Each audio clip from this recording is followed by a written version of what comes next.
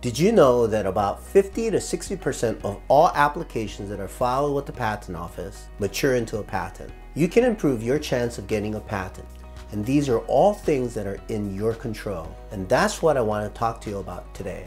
First, do a patent search to increase your chance of getting a patent. Now, the patent search lets you know if your invention is new or old. However, the patent search does much more than just that. It also lets you know where you need to focus your application so that you can expand the application on those aspects of your invention that are more likely to be patentable. Second, you need to preload your application with options, variants, ranges, alternative embodiment.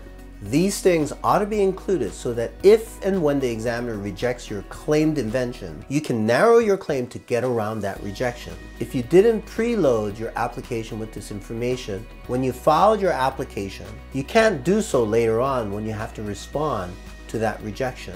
Lastly, during the examination, you can talk to the examiner over the phone. You can help them to understand your arguments and your claim amendment. They're often busy and may not fully understand a written response, but by going over the written response and explaining it to them, they can ask clarifying questions and even give you suggestions as to how to improve your chances of getting a patent.